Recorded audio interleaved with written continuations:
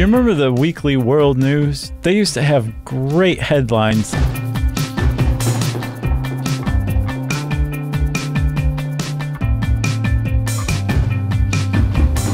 That kind of stuff that was plainly made up. Well, it's gotten much more difficult to spot a fake news story than it used to be thanks to the digital age. You don't believe me? Just stick around.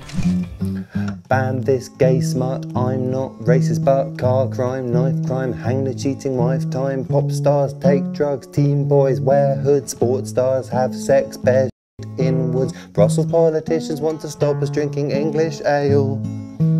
Some sources are known to be unreliable. Take, for example, the beloved Daily Mail. In the UK, the Daily Mail newspaper is a middlebrow tabloid that generally prints factual articles, but, from a conservative slant. Online, though, it's a complete free-for-all. The Mail Online prints whatever they want to, basically anytime they want to, and a lot of that stuff gets shared as real, actual articles. This is really saying something because in 2014, the Daily Mail Online was the most visited newspaper website in the world. Now, the Mail Online does publish stories from the print version of the newspaper, so it's not like every article on the site is totally illegitimate. But there are websites that have proliferated lately that are dedicated to completely made-up news, like the Empire News, Empire Sports, Hustlers, National Report, the Daily Current, the very legitimate sounding Wyoming Institute of Technology, and the World News Daily Report. I don't know how to run a newspaper, Mr. Thatcher. I just try everything I can think of. Charles, you know perfectly well there's not the slightest proof that this armada's off the Jersey Hello, coast. Mr. Bernstein. Excuse me, Mr. Can you Kane. prove it isn't? Say you're on a news site and they have an article that interests you, something sensational sounding but credulous, like U.S. President suffers heart attack. Well, this could be true, but a quick scan of the other articles on the site will give you an idea of whether you should believe it or not. If the other articles include headlines like grandmother mates with croc or 9-year-old accidentally discovers cure for cancer, you should possibly be wary. Of course, the other headlines might not be quite as ridiculous, but if you take a good look at the stories, you'll get a sense of the seriousness of the publication, which is a good indication of its integrity. Facebook is another place where dubious stories get shared or promoted, so look twice at the site they came from before hitting that share button.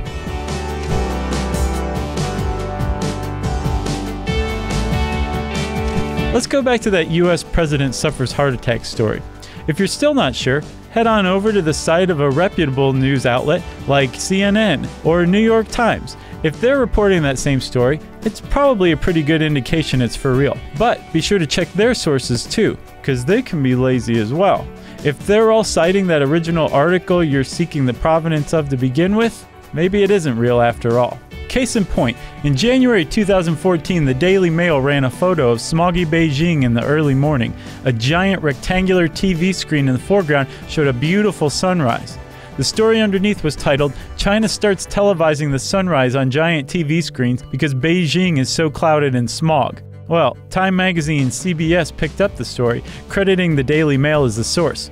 But they soon issued a correction when, after finally doing their own reporting, they discovered it was a fabrication. The TV screen existed, but the sunrise shot was part of a tourism ad.